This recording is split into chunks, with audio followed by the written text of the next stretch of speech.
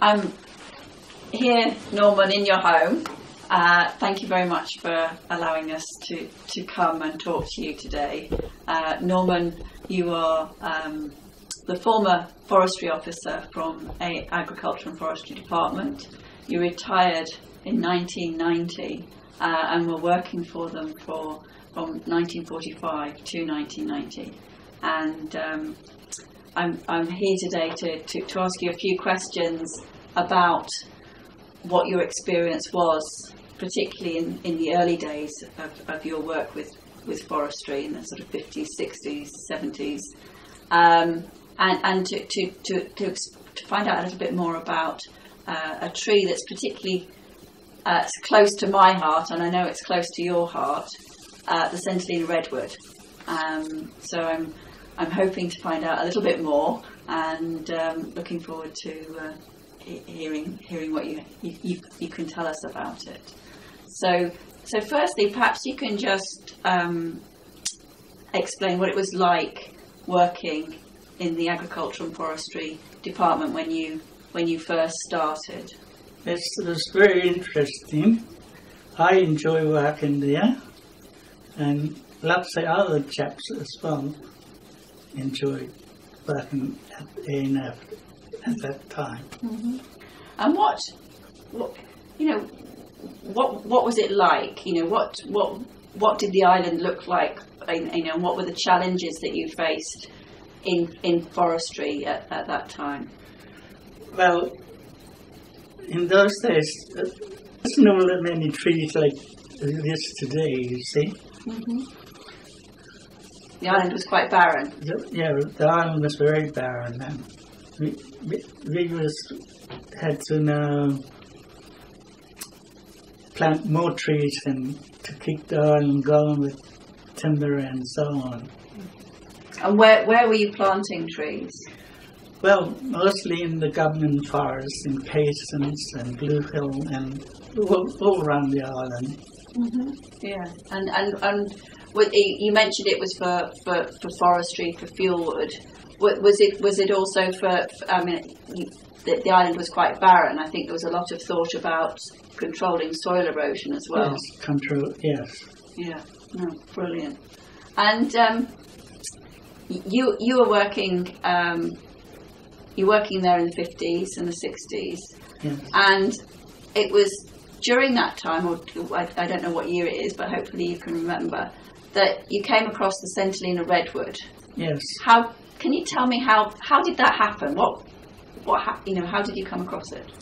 Well, Mr. Harold Gray didn't know where the tree was growing in his days, and he directed me to go and look for it.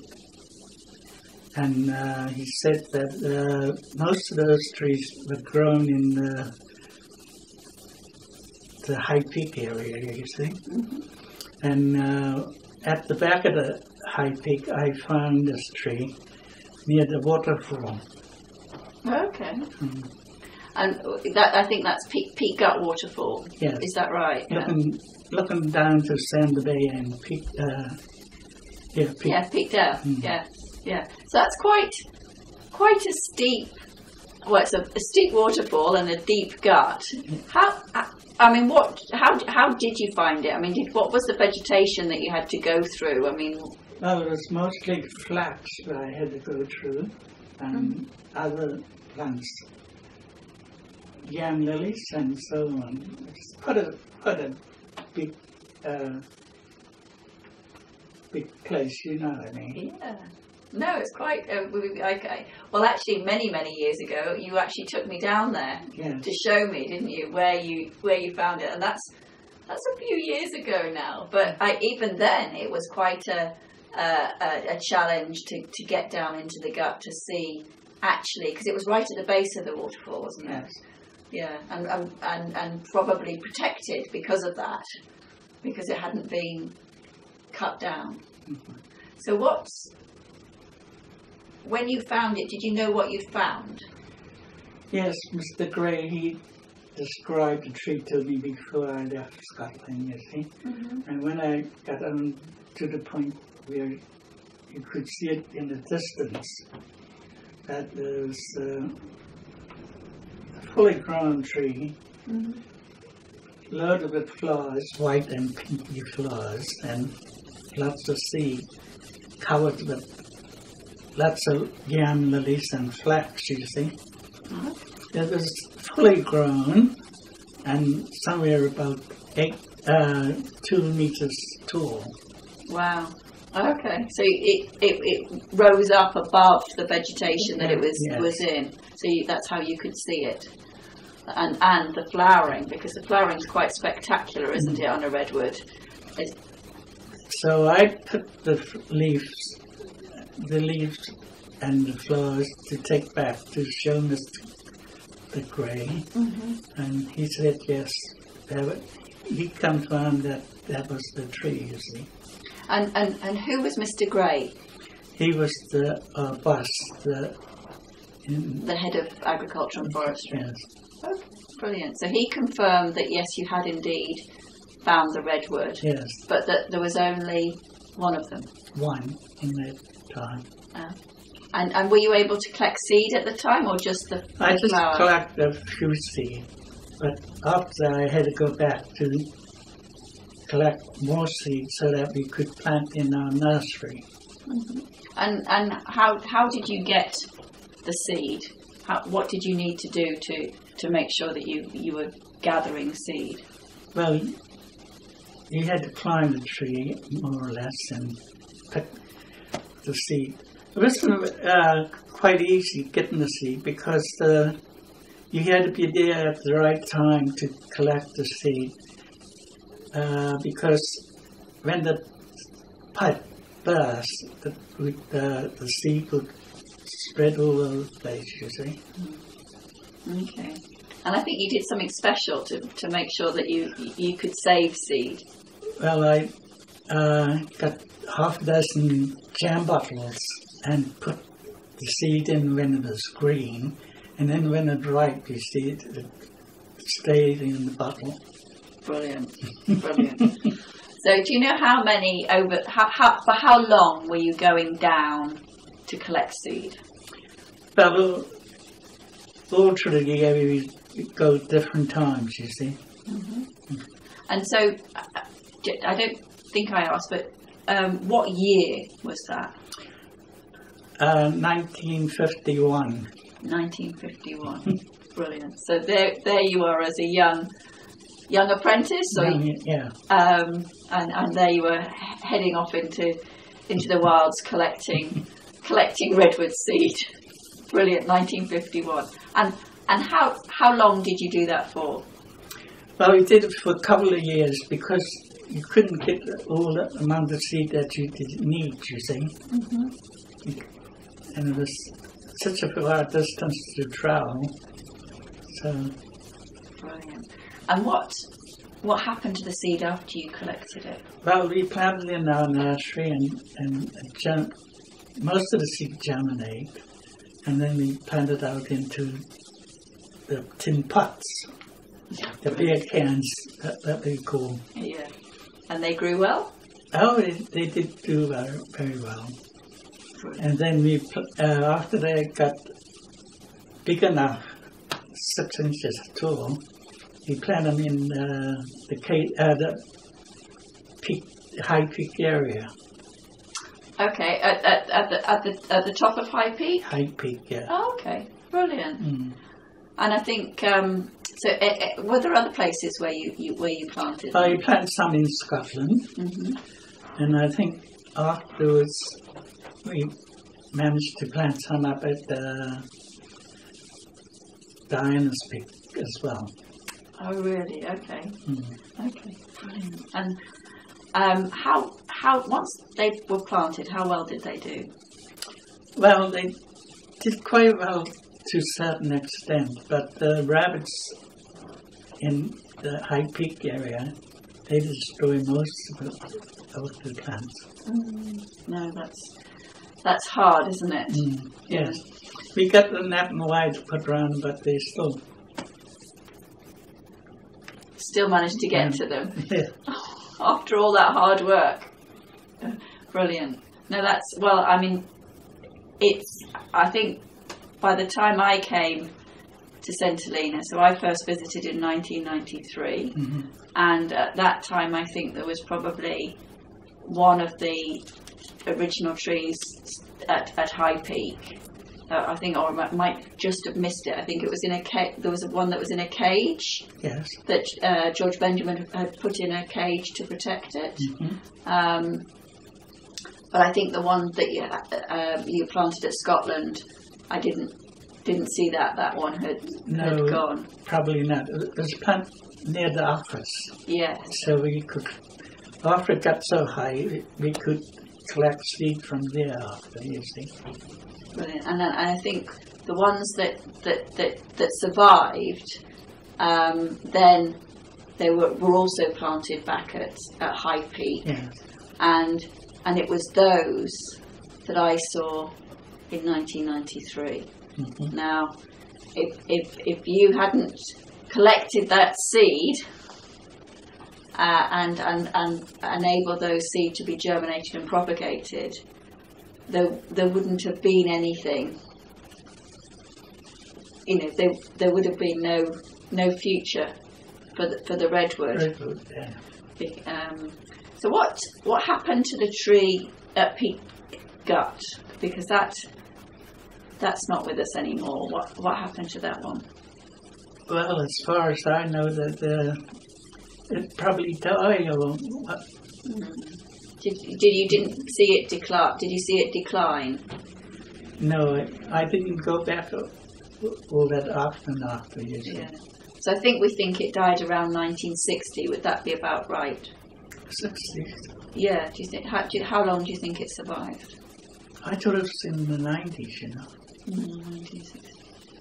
Yeah, that's a pity. So sad to see. So when that tree died, the redwood became officially extinct in the wild. Oh, I see. So that's when it became extinct in the wild, and afterwards, obviously, it was what was being cultivated and now planted back. So that discovery and that work led to keeping a very rare endemic tree alive, and it's still going and hopefully going strong today. So I'm certainly very grateful for you for the work that you did back then. Yes. Because it was really, really important, and you know we do have today on the island the redwood for people to enjoy and see, and although there aren't any at High Peak anymore, there are the hybrid, and that's another story, and the ebony. There are some good plantings now at Caissons in the George Benjamin Arboretum, and some at the Peaks, up at Diana's Peak again, and other places. So there are places now where people can go and see and enjoy the St Helena Redwood. That is good. Yeah, so I think that's really exciting. Brilliant. So thank you for that. I wouldn't have probably wouldn't have ever come to the island if you hadn't saved the redwood, because that's what brought me here all those years ago, and hopefully we can make sure that the St Helena Redwood is there for millennia to come. Yes. Yeah. And if we keep planting trees now, and in another 50 years, the island should be covered right down to the sea in another 50 years' time. I agree. I think, the island is going to become a very green and lush place. Yes. Once you again. can see quite a lot of trees growing in round about the island now. And again, that's, that early work that was done in, 50s, 60s, 70s, 80s, with all of the planting that went on around it in the Crown Wastes. Hundreds of thousands of trees must have... incredible amount of trees were planted and trenches dug to start revegetating and controlling erosion. I mean, if you look at all of the revegetation now towards Flagstaff, you know, all that sort of Flagstaff area as well, the level wood. As we put down trial plots in Flagstaff and the endemic forest to see which trees would take off the best. And would you believe that the gumwood was the best in the Helenian forest before? Yeah, and you planted eucalyptus there as well? Was that part of the trial? No, I didn't. Saltbush? Saltbush. Yeah. Yeah. Because the soil in that area is very salt, you see, and not many trees will grow in salted, saline soil. And again, that's something that people don't might not know much about. That actually the early work that was carried out at Horse Point for trialling gumwood planting that was carried out at when that was about 1990s. No, that was earlier. 1980. 1980. Yeah. Incredible pioneering work to as you say, you're trialling different trees to see which would do best to re-establish in these very barren and eroded soils. And look where we are today. Look at the Millennium Forest now, how far that has come. Yeah. And soils are being built up, of course. So the more vegetation, the more soil, the more moist you capture. As you say, I think your prediction of having a very green feature is a lovely one. When I first arrived, Norman, you were just retiring from. You just retired from A&RD. I think you also agriculture and forestry. Yeah. So you retired in 1990. But you were still around because I met you in 1993 when I first came. And here we are now, 2020. You're 90 years old, and well, I'm a lot older than I was as well, but I won't. and it's a lot of history and knowledge that you have, and thank you so much for sharing with me today. Thank you. Thank you very much.